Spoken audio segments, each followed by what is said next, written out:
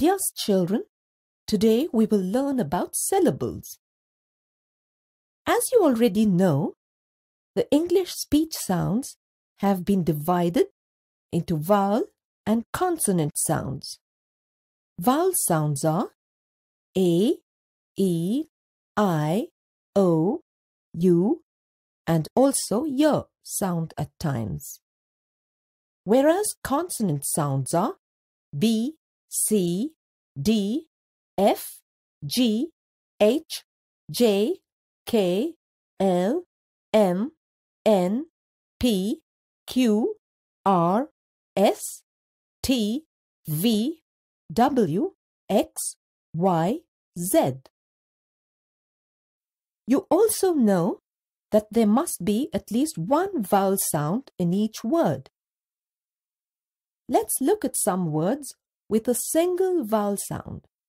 Example: cat, egg, kit, dog, hut, cry. And now let's look at some words with double vowel sounds. Example: basket, writing, doctor, Sunday. A syllable is a sound part of a word that consists of a vowel. The word computer has 3 sound parts with a vowel in each. Com, pu, t. The word monkey has 2 sound parts with a vowel in each. Mung, ki.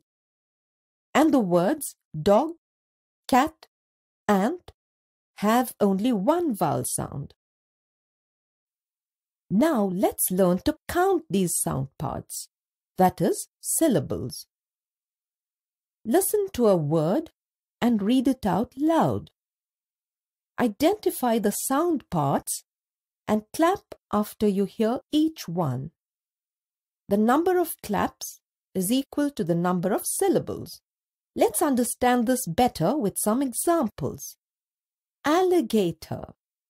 Identify the sound parts and clap after you hear each of them. A, li, ge, t. 4 claps. That is, it has 4 syllables. Let's try out some more examples. An, e, t.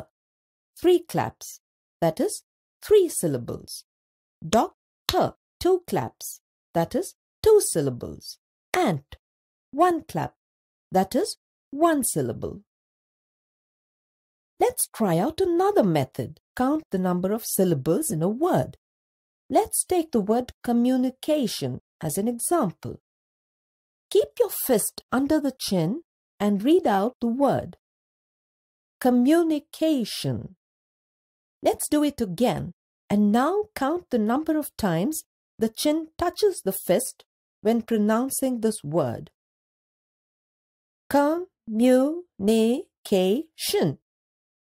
We observe that there are 5 syllables in the word communication.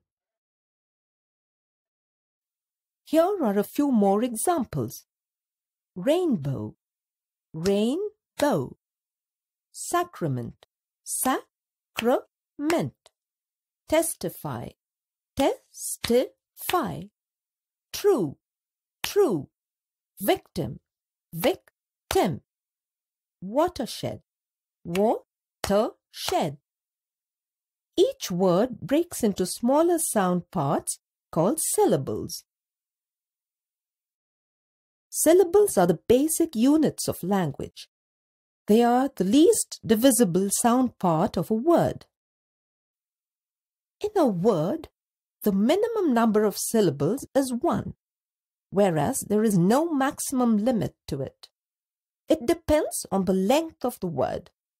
The longest word in English is nu, mo, no, ultra, microscopic, volcanoconiosis.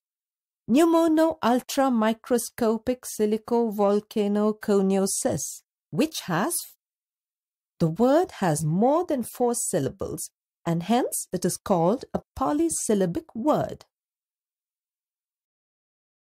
Words that have only 1 syllable are called monosyllabic words.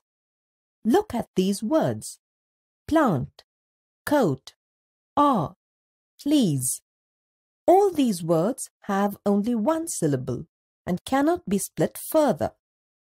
Therefore, they are known as monosyllabic words. Words that have 2 syllables in them are known as disyllabic words.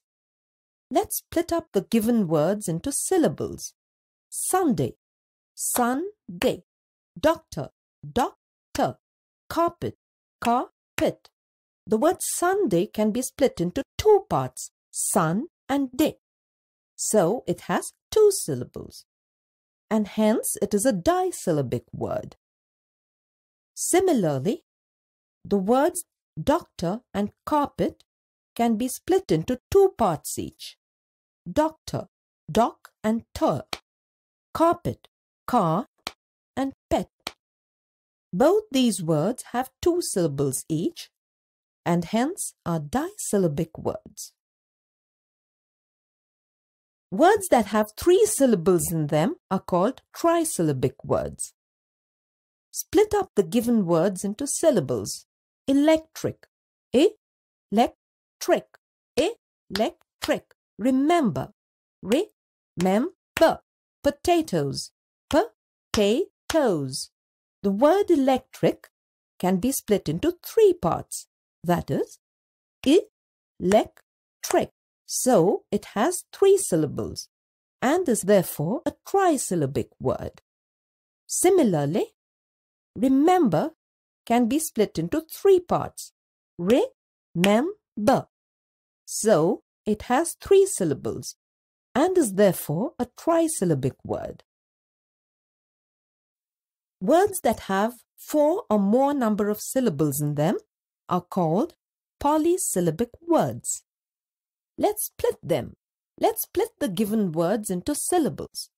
Unfortunate, unfortunate. Supervisor, supervisor. Encouragement, encouragement. Dangerously, dangerously. The word unfortunate can be split into 4 parts. Un-for-chu-nit. So it has 4 syllables, and hence it is known as a polysyllabic word.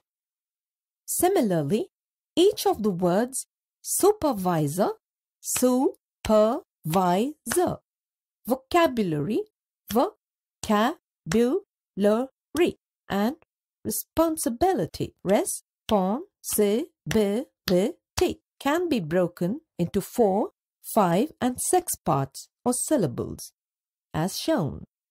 Hence, all these words are polysyllabic.